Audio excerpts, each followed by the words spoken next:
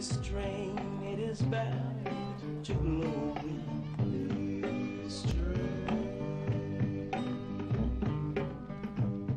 This train is bound to glory.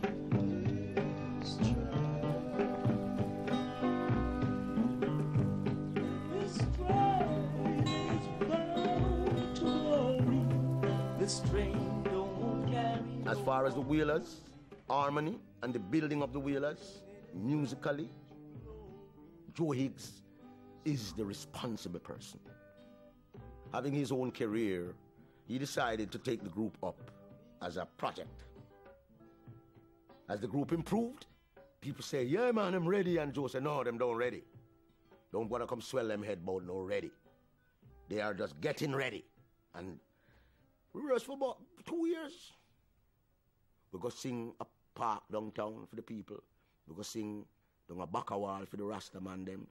We even go sing at the Maypen Cemetery for the Duppy them.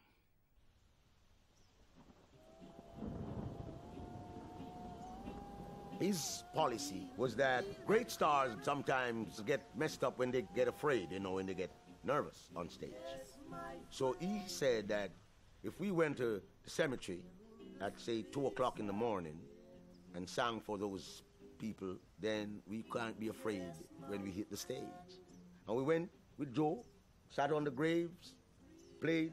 Several times we do it until he thought we were brave enough now.